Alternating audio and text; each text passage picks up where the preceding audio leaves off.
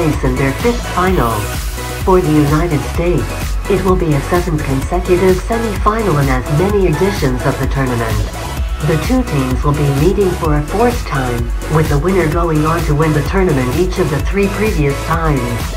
Defending champions Japan, who beat the US in the penalty shootout to take the title 4 years ago, will play Australia in their quarter-final in Edmonton on Saturday, while England tackle hosts Canada in Vancouver.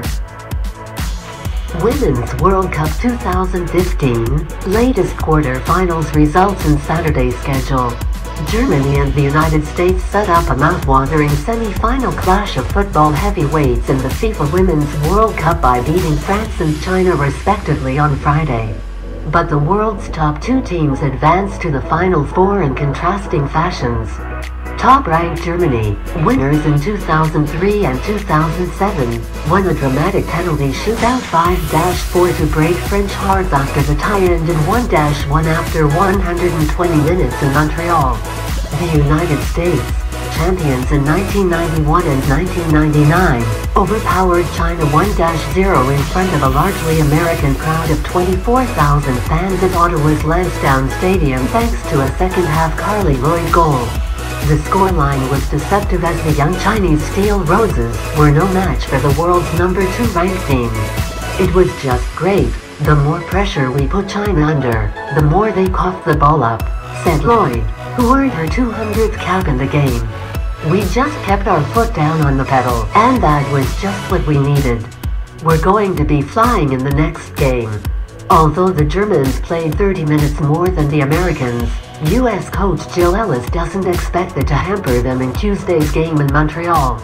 They're Germans, it won't be a disadvantage for them, quipped Ellis. I don't think it impacts the players at this level.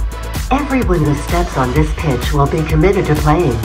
The Americans shrugged off the absence of two of their key players, Megan Rapinoe and Lauren Holiday, through suspension. This team steps up in big moments.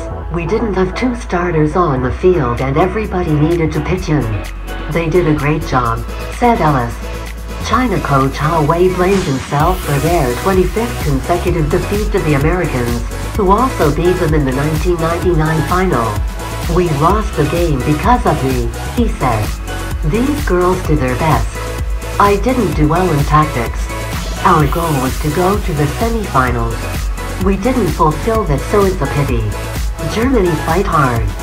Germany got past France thanks to the solid hands of goalkeeper Nadine Anger, who cleared the final penalty of 20-year-old substitute Claire Lavages. France had strong support among the crowd of just under 25,000 in the largely French-speaking city of Montreal. Louise Nussim, dubbed the female Zidane of the French women's game, could only rue a missed chance to score after just 49 seconds, before she finally nailed the opener in the 64th minute. We were better, we dominated, and they're going to play the semi-final, said Nussim. It's always the same feeling when you lose, disappointment.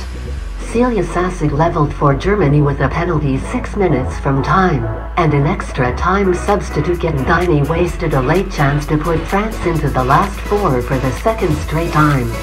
We're extremely elated, full of adrenaline.